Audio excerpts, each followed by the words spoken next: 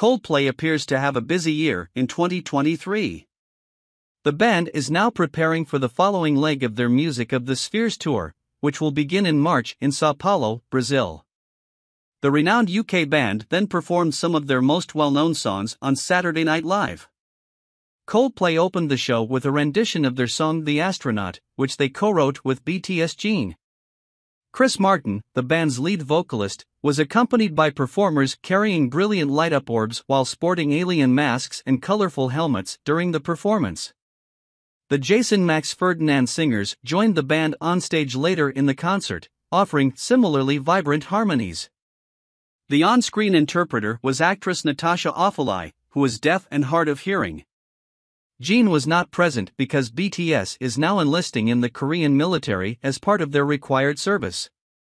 Jin and Coldplay performed The Astronaut in Chile in October of last year. During this performance, Martin recalled how the song came together. His account was captured in a fan-shared video. "About 6 months ago, one of BTS members called me up," said Martin, "and he said, I have to leave the band in December to join the army in Korea because that's the rules there. And he said, I need a song that says goodbye to everybody for a little while and tells them that I love them. And so I said, okay, we'll do a song together.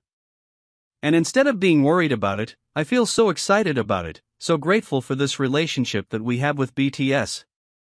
And then this song arrived, and I was like, this is one of our best songs, let's give it to this gentleman."